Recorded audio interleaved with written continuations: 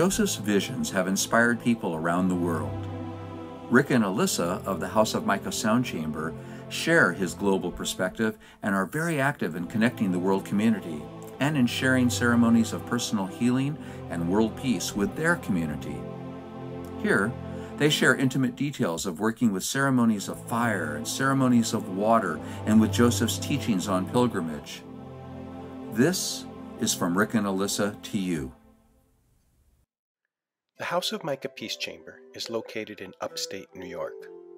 Most of the land is in a town called Skodak, and a small portion of it crosses the border into a place with the name of Sand Lake.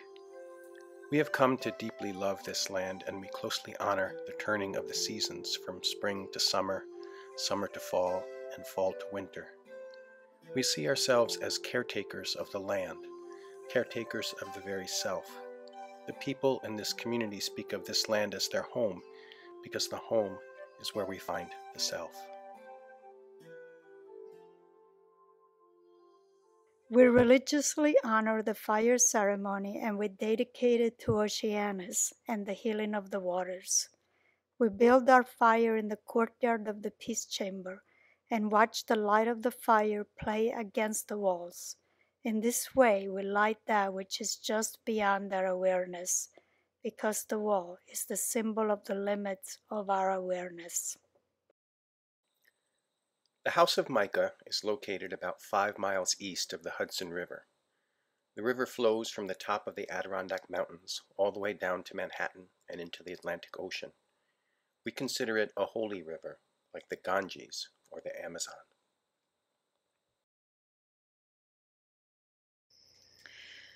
The Hudson River was very badly polluted by GE between 1938 and 1976. You can't eat fish from many areas of the river, especially if you are a pregnant woman.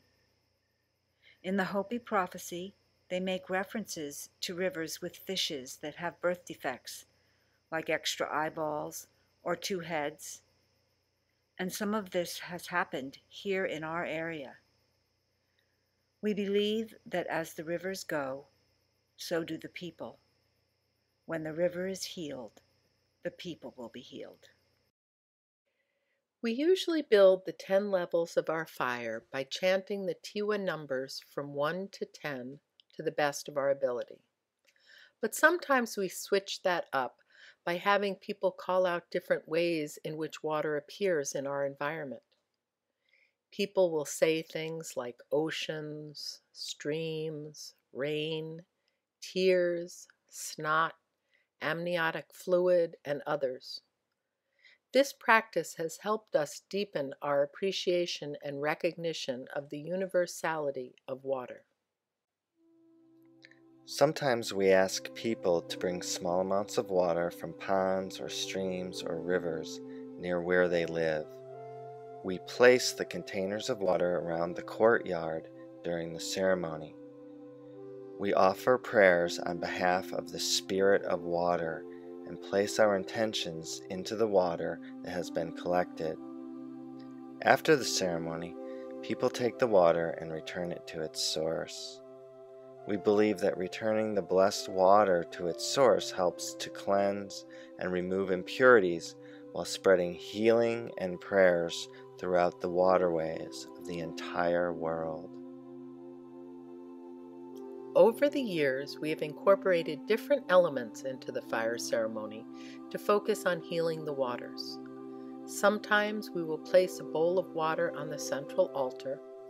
After the fire dies out, we will go back into the chamber and chant the vowel sounds. Then we pour water from the bowl into cups, offer some to the Sipapu, and then each drink. It is amazing how good that water tastes and how much it heals. During our annual midwinter drumming vision quest, we create a small medicine wheel from cornmeal and tobacco offerings. At the end of the ceremony, we create a sacred bundle with these offerings. We designate someone to take the bundle and release its content into Lake Tyr of the Clouds, the highest source of the Hudson River up in the Adirondack Mountains. At the House of Mica Peace Chamber, we honor the tradition that Joseph practiced for many years of pilgrimage on Good Friday. Typically, a few of us will walk a 20-mile route from the chamber to a sacred shrine or holy place. As we walk, we feed every stream or creek that we pass with cornmeal or tobacco. We make these offerings knowing that the stream will eventually lead back to the ocean, that our prayers will be carried back to the cosmic unconscious. We understand that everything we do for the sake of healing of the waters is really a metaphor for the healing of the cosmic unconscious. We try not to make too much of these ceremonies. We just follow the inspiration of the moment. We try our best to speak and move in the patterns of nature with love, respect, and dignity. We pray that these ceremonies are like the water in a sweat lodge, released from the ladle, touching the stones of our ancestors and turned to sea, released to travel wherever it will travel and touch whatever it will touch. Thanks for listening. Peace.